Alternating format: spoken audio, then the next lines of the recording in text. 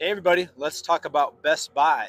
Best Buy has just announced what's expected to be hundreds of layoffs. And I'm out here in front of what used to be a Best Buy. It's a vacant commercial building now. But as you probably have noticed, a lot of the Best Buys have closed down. And with this recent announcement of all these layoffs, people are speculating something big may be happening with the economy. Now, we've been talking about for a long time that there's deceleration in spending, and Best Buy is an example. Here we are right now, about 3 months until Christmas. So entering the holiday shopping season, for many people anyways, and Best Buy announcing layoffs at this time. So it's very interesting timing to say the least. Now also Best Buy was on the MoneyWise list of companies that are dying off the fastest. So very interesting. Best Buy stores across the country are doing what's called cost cutting. And we saw what happened in 2020 with the shutdowns, with the health crisis, how many of the brick and mortar stores had a lot of trouble, and people surged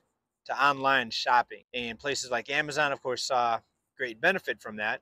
But now we're seeing even Amazon announcing warehouse shutdowns and canceling leases on what was going to be future warehouses for Amazon. So very interesting. Now, Best Buy has been closing stores every year since 2012. Now, they actually were growing fast up until about the mid 2000s. And then people started going to online platforms for streaming music, for example. They used to be big on media with DVDs and CDs. Now, most people are just streaming both video, movies, of course, and audio. Hardly anyone buying CDs or DVDs, and that was a big part of their selection. Of course, they still have a lot of electronics. They still do very well online. And actually, a story, I bought a refrigerator from Best Buy, just ordered it online, got it delivered, and it was actually a really good price. It seems that the shortages have began to ease quite a bit. I didn't have any wait time to get the refrigerator that I bought from Best Buy from online. Retailers, a lot of them went out and stocked up on goods and items, not knowing what was going to happen, not knowing if this health crisis was going to go away and stay gone, or if it was going to come back, a new wave, what have you. And now a lot of them are oversupplied. So hopefully we'll start seeing some big discounts, especially, like I said at the beginning, shopping season for the holidays around the corner. Now here's something else. According to the Wall Street Journal, many of the positions that are going to be cut here in this recent round of layoffs are going to be workers who help with purchasing or planning of home entertainment systems. So now with the housing market on the downslide, a lot less people now upgrading their homes, renovating their homes. The ones that plan the home entertainment systems, the stereo system, surround sound, all that, part of the crew getting laid off. So interesting timing again, coinciding with the housing market and coinciding with consumers getting maxed out on debt and savings rate plunging for consumers. We also see the markets down since the beginning of the year. So the wealth effect is fading and fading fast. Stay tuned for some more news. Hey, everybody. Okay, so back in the studio, obviously. What does everybody think about that? I think it's kind of a big deal that a company like Best Buy is laying off as we are going into the holiday shopping season. And we see this in other areas of entertainment. We have Netflix, recent layoffs announced here today, just came out here. A couple more here, Warner Brothers, Discovery, Entertainment Network, over 100 plus people laid off. So we're seeing things continue to crumble. More layoffs announced. Banks announcing more layoffs too. We have a recent one here. Goldman Sachs, hundreds of layoffs. And as the housing market continues to slow down, that lifeline that a lot of people depend on, home equity lines of credit, drying up. And people rushed to take out home equity line of credit in the first half of 2022. I think for a couple of reasons. Likely because people are getting so far into debt, they're desperate for a lower interest rate, debt consolidation, and that's what a lot of people take out these loans for. Some people just scraping by. Other people, I think, saw the shift in the housing market and they wanted to take out equity before their home equity actually dropped, right? So if they tried to apply now, it would be different than when they applied, let's say, back in January or February of this year, just after mortgage rates started to rise, right? So not a good thing to do if you're in a desperate situation, your home equity is dropping, and you're taking out a line of credit because you're afraid that lifeline is going to go away because your equity is dropping. not a good position to be in. And that's why this housing market pain is going to continue to worsen. The debt situation's not going to be resolved.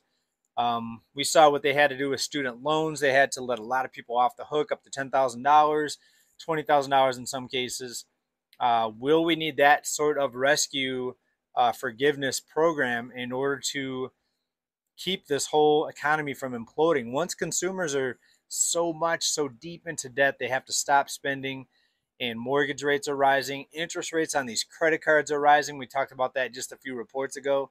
It's going to be an economic nightmare. So what type of intervention, what type of rescue programs are they going to come up with? Some people say they're not going to do anything, that they're going to let it crash. Well, we already have seen just over the past few weeks different measures that have been implemented. We now have Bank of America zero down mortgages just for certain people. But will that be expanded throughout the mortgage industry? Will they try to get people in at the top of the bubble in order to prevent the bubble from deflating? Very interesting times. We're in the biggest economic bubble we've ever seen.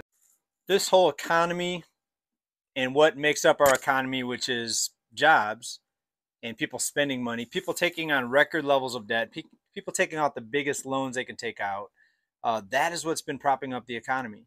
And now with the consumers getting maxed out on debt, savings rate plunging, things are slowing down. It's pretty simple.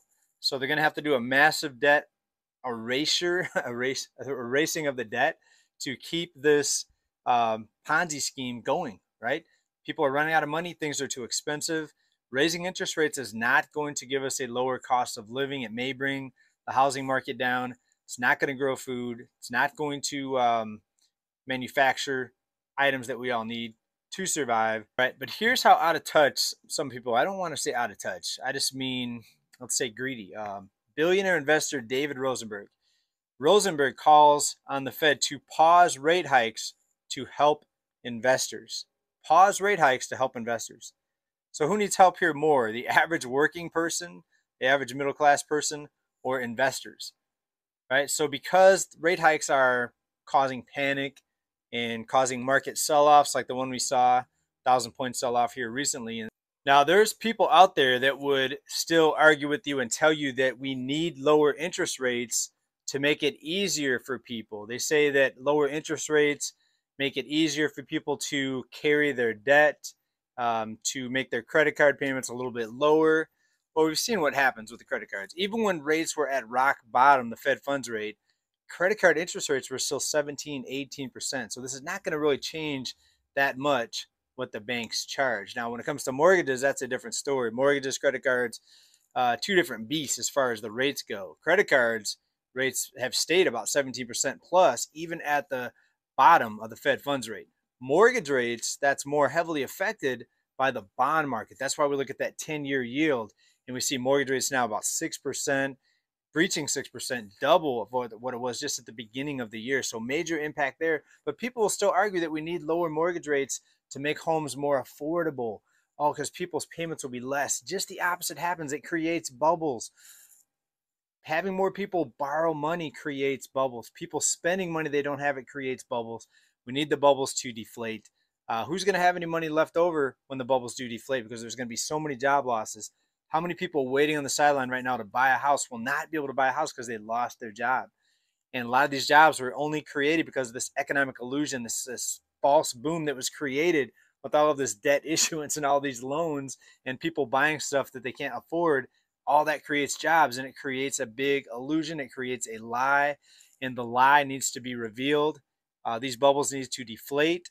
They need to keep rates high, keep raising rates. It's going to cause some pain, but in the end, it's the only way to fix things. And people going through a lot of financial hardship and pain is going to be the only way for most people to wake up. Not everyone is like people here on this channel. Not everyone realizes what caused this. We know what caused this, but most people just don't realize it. They want to have low rates forever, and they think that's the solution. It's not a solution. It's just going to make things worse, or it's going to delay the inevitable.